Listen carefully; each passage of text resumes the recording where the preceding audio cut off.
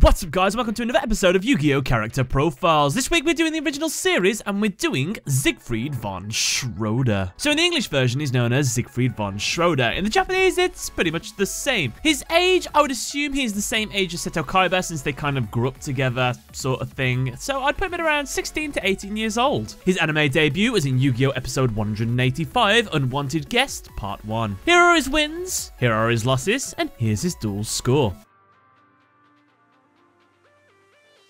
Zigfried von Schroeder is a talented hacker and CEO of a German company called Schroeder Corp, which, coincidentally, is a rival company to Kaiba's Kaiba Corp. Zigfried serves as the main antagonist of the Kaiba Corp Grand Championship arc of Yugioh, with this arc taking place after the events of Waking the Dragons, but before the Dawn of the Duel final season. Appearance-wise, Zigfried has greenish-blue coloured eyes, long waist-length bright pink hair with a fringe and long sideburns. It's worth taking a second to talk about his hair, as if you've watched the Yu-Gi-Oh! Series up till this point, you will have seen some very weird and elaborate hairstyles. These hairstyles have come in a multitude of colours as well. However, apparently, Zigfried's hair is the one hairstyle to have gone too far, as Seto Kaiba, Joey Wheeler, Weevil Underwood, and Rex Raptor have all been caught heavily criticising it due to its unusual colour and shape. Get out of my life and take your bad hair with you!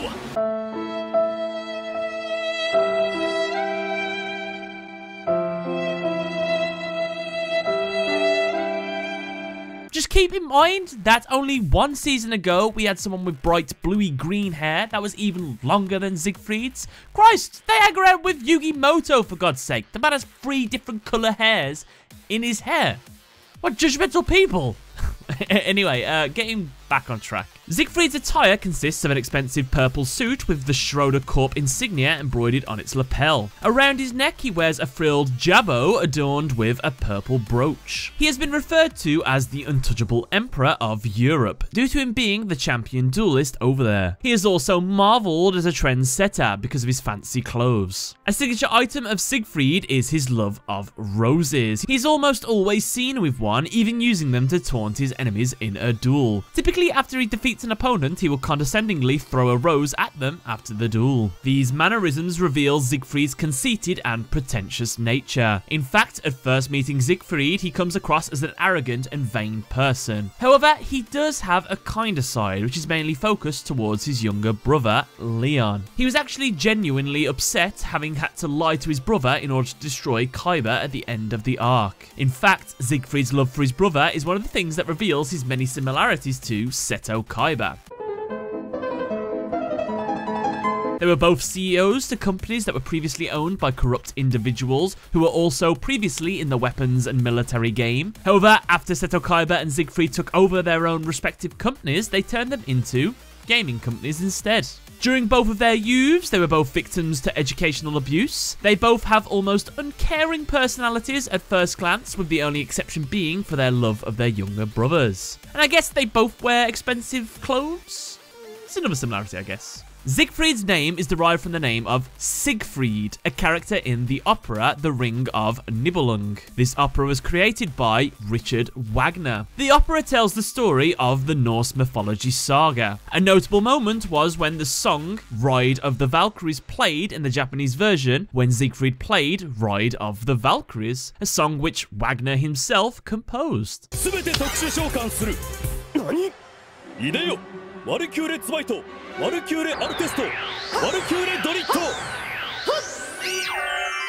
Just before we move on to his origins, here's a quick fun fact. Zigfried von Schroeder, along with Noah Kaiba, are the only big villains in the second series anime that have absolutely no awareness of Yami Yugi's existence. In fact, Zigfried went as far as to never actually dueling the main character of the series, Yugi, at all, making him the only major arc villain to never do so.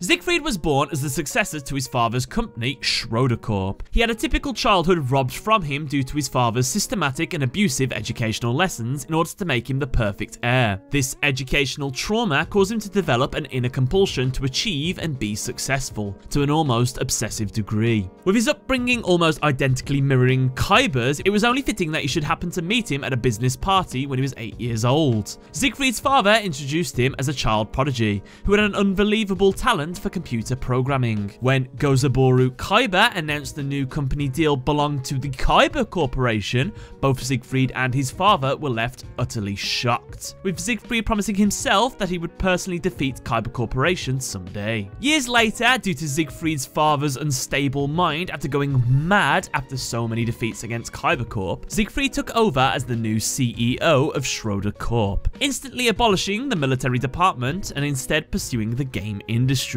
Unaware that Seto Kaiba had also become the CEO of his own company after overthrowing his father, and as well abolishing their military department in order to pursue gaming adventures as well. You might be able to tell this was a filler arc. There are a lot of coincidences here. Despite all of the defeats Schroeder Corp had faced against Kaiba Corp, Zigfried eventually created a breakthrough invention known as the holographic virtual duel system. Ready to make his mark, Zigfried made his way to Industrial Illusions to make a business deal with Pegasus. However, when he got there, he discovered he was too late. Seto Kaiba had already arrived before him and made his own deal with Pegasus instead. Infuriated, Zigfried vows to take down Kaiba Corp as revenge during the new tournament that Kaiba was hosting. Anyway, his plan was to cause havoc in the park and make Kaiba look inadequate and weak in comparison to him. After Zigfried had won all his matches and reached the semi-finals, Kaiba begins to remember Zigfried and then disqualifies him before the match,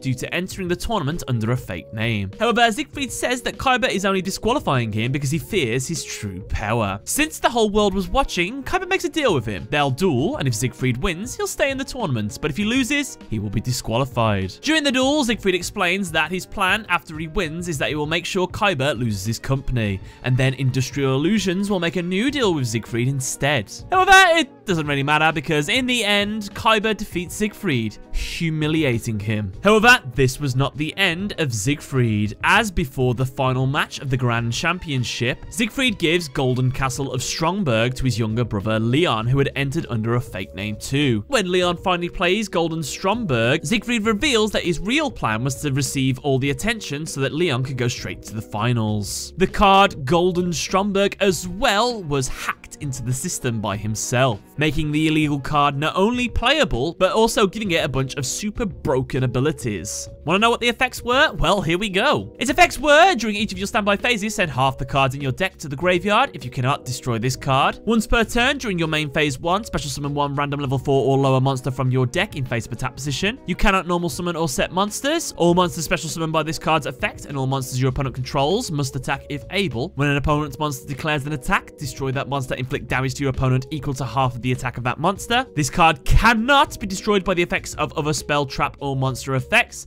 and your opponent must pay this card's maintenance cost. Woofed! I have a whole trivia episode on this card as well if you'd like to check it out. Check the description below. The card also contained a virus that would destroy all of Kaiba Corp's files if it was not destroyed itself. And of course, despite the overwhelming odds, Yugi was able to triumph over this card.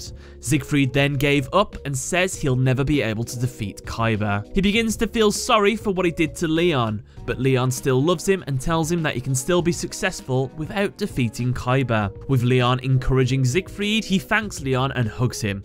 And I don't think he gets any punishments at all after this. I think he just goes home and carries on working. In fact, Zigfried's story even ends with a little bit of a happy tale. In the last Japanese ending, Zigfried and Leon try to talk and make a deal with Pegasus. Pegasus looks unwilling at first, but after a speech by Leon, he accepts the deal, which makes both Zigfried and Leon very happy at last. Zigfried plays a Valkyrie deck, with the inspiration of these cards coming from Norse mythology. Zigfried's signature move is to summon all of the Valkyrie monsters at once using Ride of the Valkyries in order to perform an OTK. Zigfried otherwise combines his 3 goddess spell cards with Nibelung's Ring to gradually deplete his opponent's deck, banishing their monsters before they can play them. All of the cards, including his deck, are Valkyrie Brunhild, Valkyrie Drit, Valkyrie Erst, Valkyrie Zweit, Fortune Chariot, the spell cards Enchanted Sword Nothung, Final Light, Goddess Erdna's Guidance, Skuld's Oracle, Erd's Verdict, Verdance's Guidance, Golden Castle of Stromberg, Graceful Charity, Griffin's Feather Duster, Magical Arms, Mischief of the Time Goddess, Mystical Space Typhoon, Nibelung's Ring, Nibelung's Treasure, Nobleman of Crossout, Pegasus Wing, Polymerization, Pot of Greed, Rainbow Bridge Bifrost, Ride of the Valkyries, Swan Maiden, Valkyrie's Embrace, and the trap cards Apple of Enlightenment, Fricker's Meditation, Logi's Flame, and Wotan's Judgment. And with that, guys, that's another episode of Yu-Gi-Oh! Character Profiles done. Let me know what you thought in the comment section below. What did you think of Zigfried von Schroeder as a character? Let me know in the comment section below. And also, what do you think of Golden Castle of Stromberg? Thank you very much for watching, guys, and catch you later.